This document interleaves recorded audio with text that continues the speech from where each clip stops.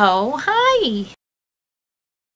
This week, we're gonna make a cassette tape wallet that looks like the Awesome Mix Volume 1 from Guardians of the Galaxy, because I think cassette tapes need to make a comeback. I will prove that by destroying more than one, because I've already broken a case. Here's what you need.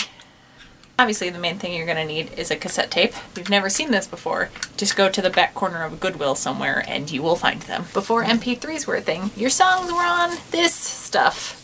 Somehow.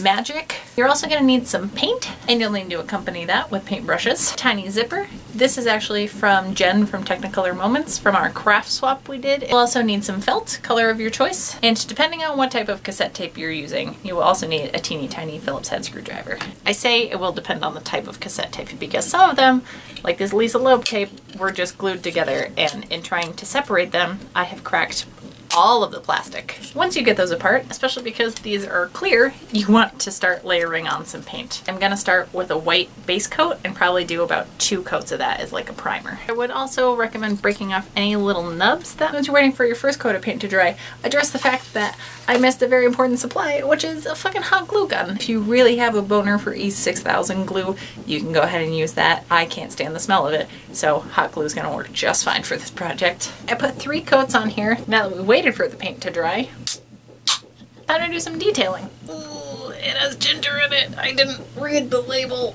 I'm gonna tackle the red stripes first, just because if I mess any of that up, I can cover it up with the black on the border. I'm trying to think things out before I start doing them. Not the cleanest looking lines, but it's getting there. Now it's time to cover all of my mistakes with black ink. No, not ink, paint. We're painting, not inking. Now we've got the black laid out. It's time to add the blue writing and then let these dry for a little while. Alright, now everything is painted. I ended up taking a Sharpie to write that out because painting it was just not working out.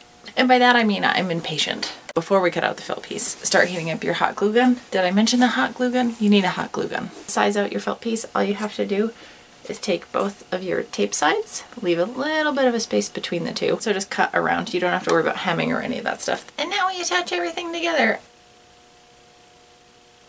I'm gonna do this in probably like 2 sections. Fold that over. Make sure there's no folds or anything in the zipper. We're rounding the lost corner. And now we attach the second side. You could probably get away with unzipping it and just flipping it over, and that would probably be a little easier to manipulate, but I really want to make sure all the sides completely matched up.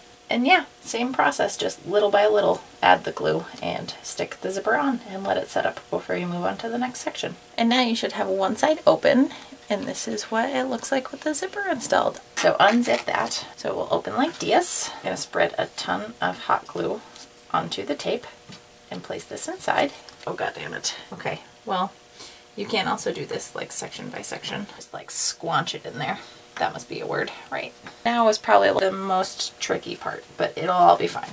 You're gonna do great. You're gonna have to lay down the glue and then make this back into a 3-dimensional wallet shape and just like squanch this back down. Definitely don't burn yourself at this part. That would suck because you've made it this far. And ta-da!